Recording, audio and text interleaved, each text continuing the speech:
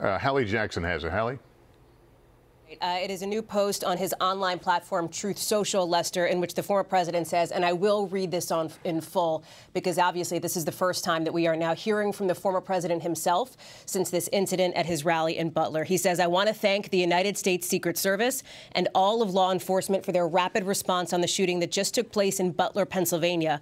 Most importantly, the former president continues, I want to extend my condolences to the family of the person at the rally who was killed, and also to the family of another person that was badly injured. He goes on to say, it is incredible that such an act can take place in our country. He also adds, nothing is known at this time about the shooter who is now dead.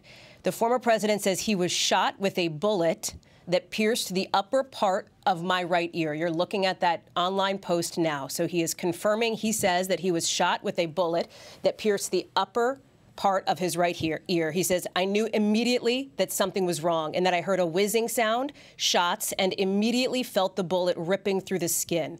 Much bleeding took place, so I realized then what was happening. And he ends this post by saying, God bless America. So, Lester, some significant questions that are being answered now from the former president here as to what happened, as to how he's doing, as to his state of mind. And again, significant in that he is describing in rather vivid detail the moment when he says that bullet went through his ear.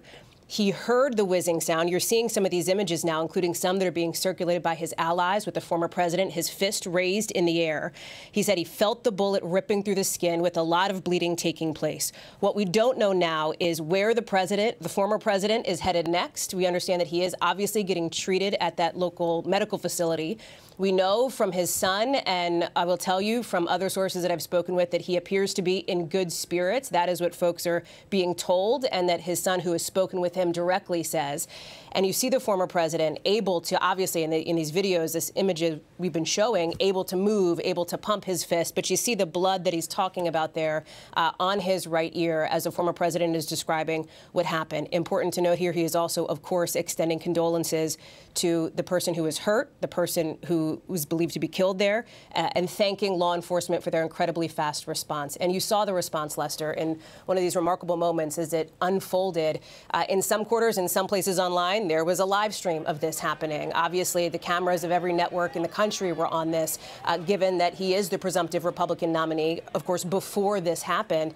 And you see the absolute chaos there in Butler that we've been describing from Dasha, from Jillian, from Jake and Bianca and our teams there as the rest of it unfolded there. So again, Lester, the first statement that we are getting from the former president himself, posted as Donald Trump is wont to do, posted on an online platform there on Truth Social as he's looking to get the message out immediately, as quickly as he can, it appears, to the American people, that he appears to be okay, that he's extending his condolences, and specifically what happened, as he says, that bullet hit his ear, Lester. Yeah, incredible to look at how close that was to hitting a vital area of him.